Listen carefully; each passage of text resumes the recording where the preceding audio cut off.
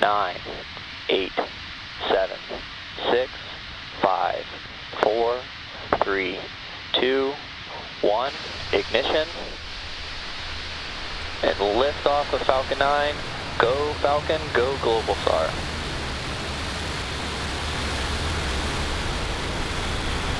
Vehicles pitching downrange. Stage 1, chamber pressure is nominal.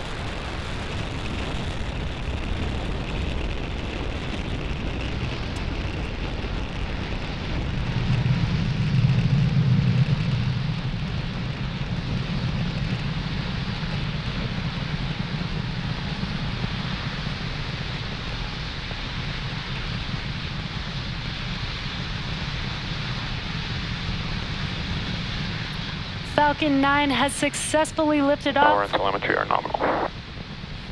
Falcon 9 has successfully lifted off with Globalstar FM15 satellites and has throttled down to prepare for Max Q.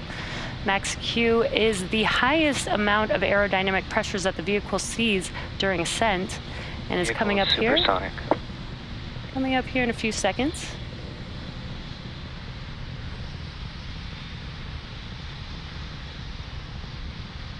Max Q. Great call out that we've now passed through that period of maximum aerodynamic pressure.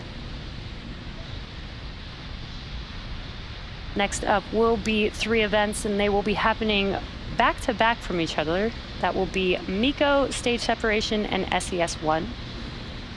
MECO stands for main engine. MVAC engine chill has started. Great call outs there. MECO stands for main engine cutoff, and that is referring to the 9 Merlin engines on the first stage. And we've got a great view here. We should be able to see those 9 engines shut down, and that helps prepare for the second event, which is stage separation. That's where the first stage separates from the second stage. And the third event will be SES-1, which is where the second stage engine starts up for the first time on its journey today.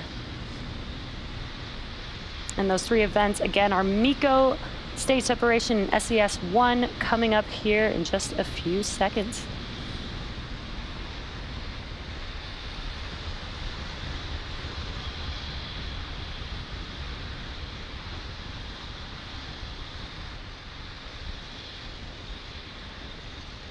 Main engine cut off. Stage separation confirmed.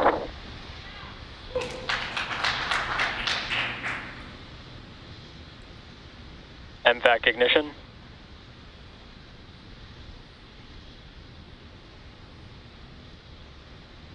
And some great call outs there. We did just see MECO with the first stage engines shutting down, stage separation, and SES-1. We saw that startup of the MVAC engine on the second stage.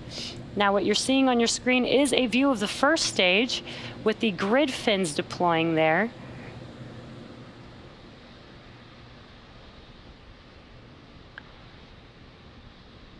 Acquisition signal Bermuda.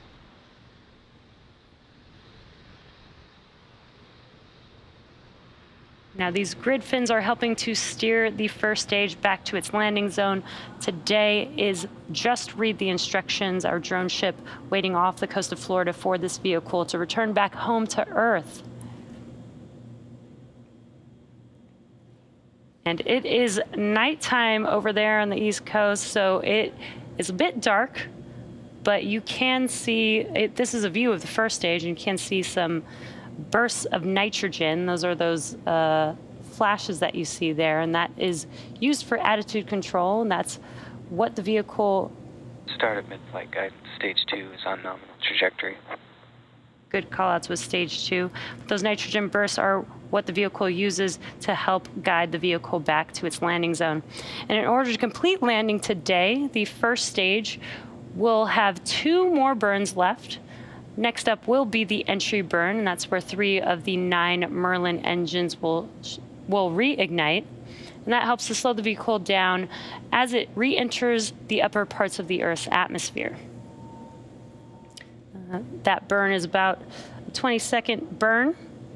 After it shuts down, the atmosphere actually helps grab most of the velocity on the first stage. So when we get closer to landing, we only need a single engine burn for the landing bird, and that's the single E9 engine in the center of the vehicle.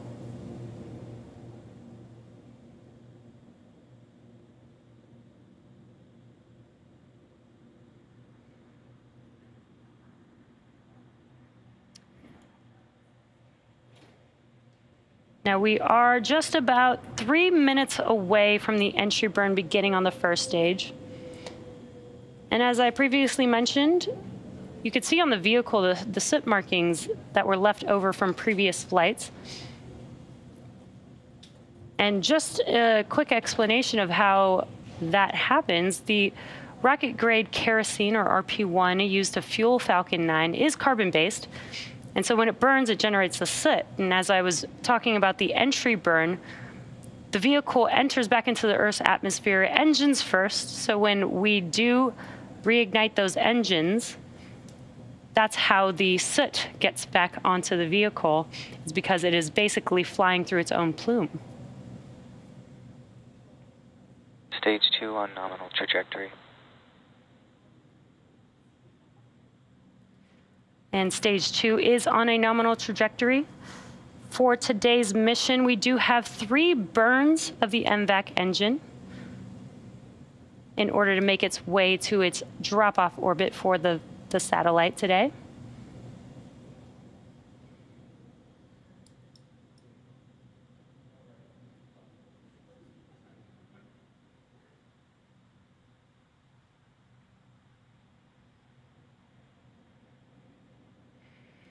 Now we were able to see the grid fins on the first stage just for a quick few seconds. Falcon 9 is equipped with 4 hypersonic grid fins positioned near the top of the first stage, which is near the base of the inner stage. And that's what the vehicle uses for steering as it makes its way back to Earth. Stage 2 FTS is safe. And they help orient the rocket during re-entry and guide the vehicle during its descent.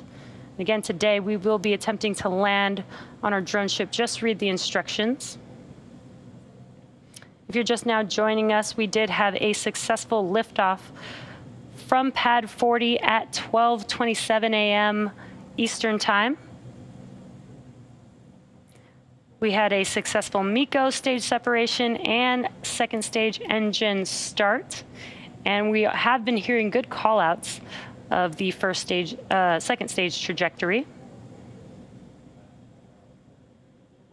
Again, today we will have 3 ignitions of our MVAC engine.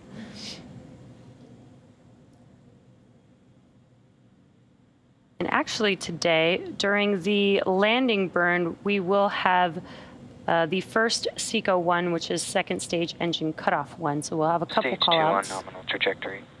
Stage 1 FTS is safe. Stage 1 entry burn startup. And great news, and as you can see on your screen, the entry burn has begun for the first stage. This will last about 20 seconds long. Again, this is helping slow the vehicle down as it's entering back into the Earth's atmosphere.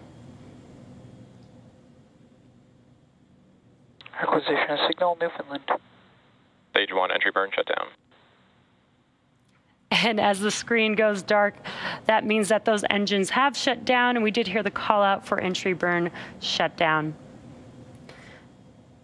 Now we are about less than a minute away from the landing burn beginning on the first stage, and as I was mentioning, the landing burn conclusion will happen around the same time as SECO 1 on second stage. That is second engine cutoff 1. We're just about 20 seconds away from the landing burn beginning. Again, it's just the center E9 engine that ignites for landing. And each one of these Merlin engines has about 190,000 pounds of thrust, and that's just enough. Terminal guidance. It's just enough to help the vehicle slow down and touch down for landing. Stage 1 landing burn. And there's that call out, stage 1 landing burn.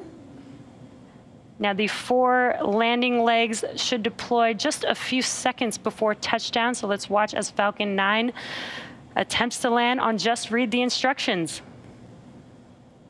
Stage 1 landing leg deploy.